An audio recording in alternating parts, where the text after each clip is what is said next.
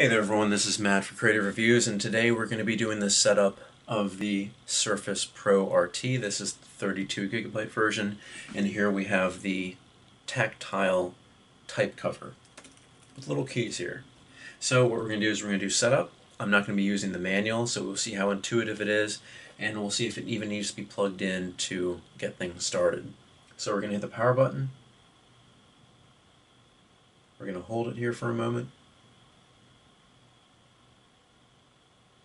Nothing seems to be happening so far, so what I'm going to do is I'm going to get the power brick out of here, and we're going to hook this up because it seems like it needs power to start. So as we untangle the cord here, you can check out the power brick. It says Windows RT.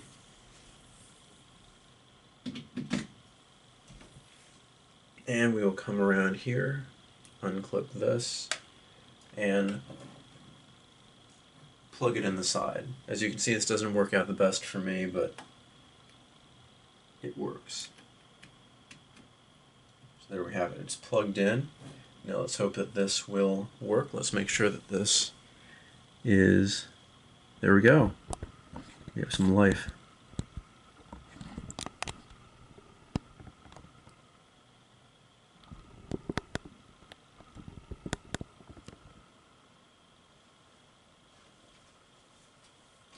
I'm going to turn all other lights off so you don't have any glare.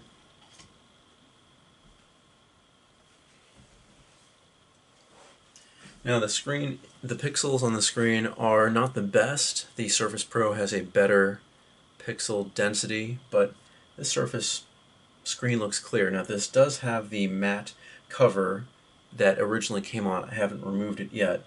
I just kept it on there because I thought that it would remove glare. And we'll see if I can still use that, and if it becomes a problem, I can always take that off. So we're going to check our display language here. Let me make sure this is in focus.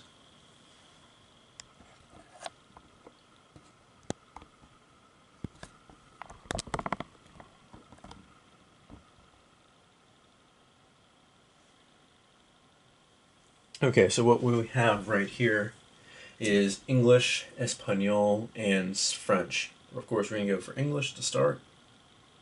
Touch, and next. So what we have here are the licensee terms, and you can continue reading all this on your own time, but I'm going to click Accept, and Accept here. And what we're going to do is personalize this first. My favorite color is blue, so I'm going to keep this as such because I like this blue color, but you can switch it to any, which is my favorite. Kind of like this darker blue. That's me. Alright, so the PC name that we're going to give this is going to be my name. Now let's see if the type cover works automatically. It does not. So it seems like that's something we have to set up after the initial setup. So right now I'm going to remove the type cover, and we're just going to have the tablet here. I want to make sure you guys can still see.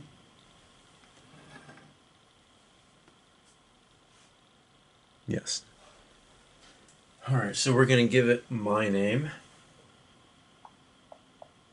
Oh, I like the click. It's nice. We're going to go for Matt's. Let's see, where is... No.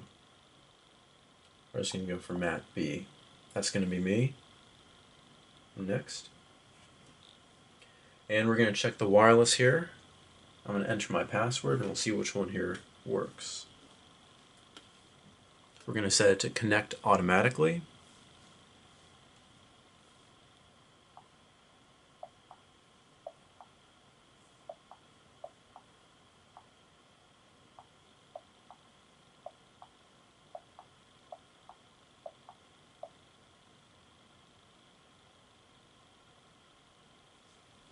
Okay, it seems like that worked out.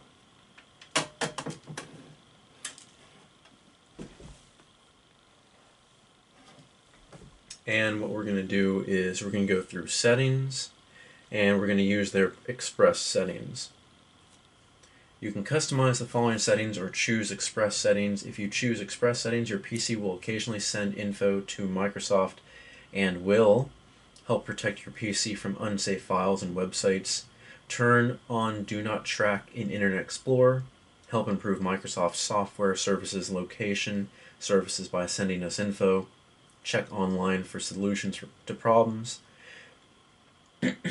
Let apps give you personalized content based on your PC's location, name, and account picture. Turn on sharing and connect to devices on this network. Country or region, United States, keyboard layout, US. So these are the Express settings. This is what we're going to use right now. If you want to change it, you can always learn more or go and click Customize. So right now, we're going to use my email address and log in right here.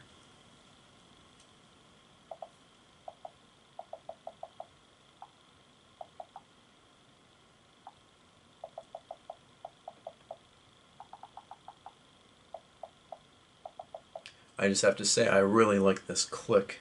It's one of my favorite things about this. So we're going to check for a Microsoft account. I did use a Gmail. Oh, and here we go. Let's hope that I can remember my password.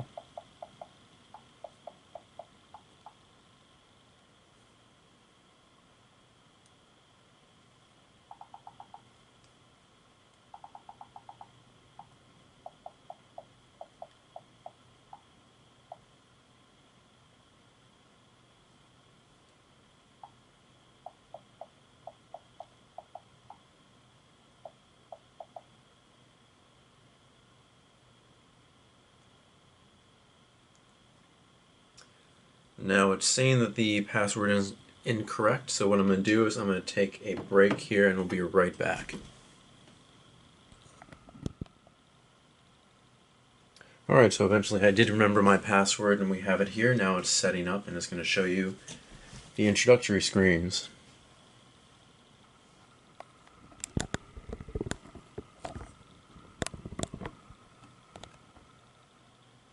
This is going to give you some information on how to do anything that you need to do with your touch gestures.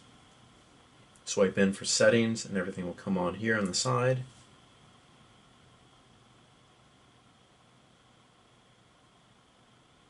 Everything looks really clean and clear here. I'm really a fan of how easy everything has been so far. The color saturation on this is great. It looks great straight ahead, and it looks really great coming from the side too.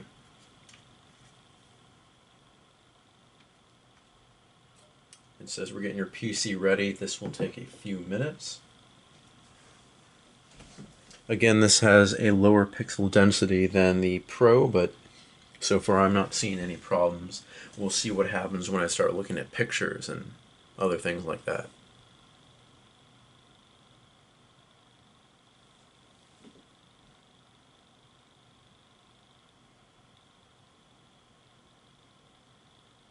As it's continuing here, I want to give you my my idea about Windows 8 as a tablet and as a replacement. I recently gave up my Sony Z Series VAIO computer, and I want to have something, of course, with touch. Anything I have now is touch required. I can't go on without, something to touch, because I was having trouble typing on my keyboard, and because I have so many tablets and iPhones, I was repeatedly touching the screen and nothing would happen. So I decided to get the basic version here, which is the Surface RT with 32 gigabytes on board. And one of my favorite things is I don't have to give up having the mouse, because the mouse is something I like to have regardless if it's touch or not. So I have my mouse here, can click anywhere, has a nice, at least sounding, responsive mouse. And the keyboard here is great. It's really quick. It's not a Bluetooth keyboard, so it will show up, the keystrokes will show up a lot faster than a Bluetooth keyboard. For example, I have my iPad, and I do have a Bluetooth keyboard for that. and it's a little bit laggy, and when I want to write long things, it's not something I really want to use. So with this, I'll be able to use Word, PowerPoint, and Excel in any Office program I have, and it will easily type it up. This is basically, I don't know if it's going to be my favorite device because it's the RT and only allows for Windows-based applications, but in my head, this is probably going to be my best bet because it's slim, it's slimmer than the Pro, it has a longer battery life, and hopefully Microsoft will continue to roll out great applications and give me a lot of use out of this. One of the concerning points is this only has one USB port. I wish it had more than that for connecting an external hard drive and syncing up another device with it, but it does have an SD card here, which will be good.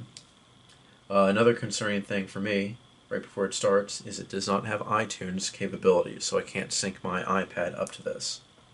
And here we go. Here is the screen. It looks very nice. Again, I've kept the matte cover on here, but right now let's see if we can turn up the brightness. Settings, screen. This can get pretty bright.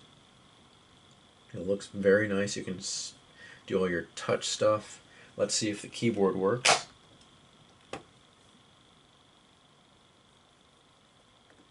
So far the keyboard is not working, but that's something that we'll deal with at another time. So this has been the setup of the Surface RT. This one's 32 gigabytes. This is the 32 gigabyte version. It's a nice slim device. It was really easy to set up, and I suggest everybody go out and try. Nope. We're going to allow that because I accidentally hit the camera. There we go. Camera's pretty good. Let's see if we can easily swipe back.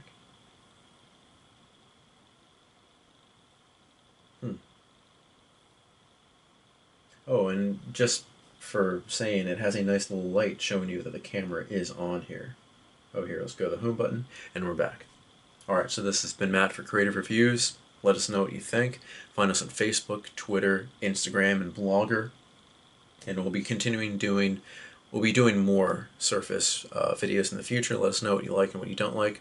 I'll see you guys next time.